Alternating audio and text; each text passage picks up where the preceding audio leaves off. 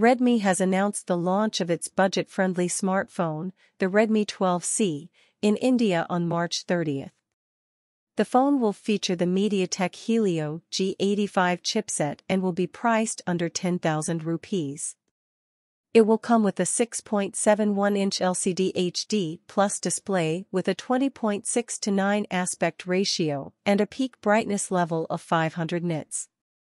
The Redmi 12C will have a 50-megapixel AI dual rear camera and a 5-megapixel front camera. It will pack a 5,000 mAh battery and will feature up to 11 GB extended RAM, including 5 GB virtual RAM.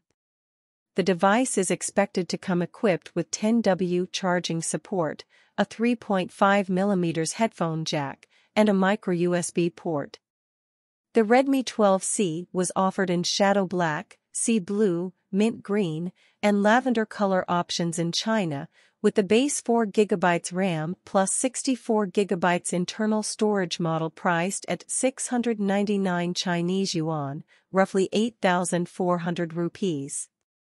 The 4GB RAM plus 128GB internal storage model was priced at 799 Chinese yuan, roughly 9,600 rupees, while the high-end 6GB RAM plus 128GB storage model was priced at 899 Chinese yuan, roughly 10,800 rupees.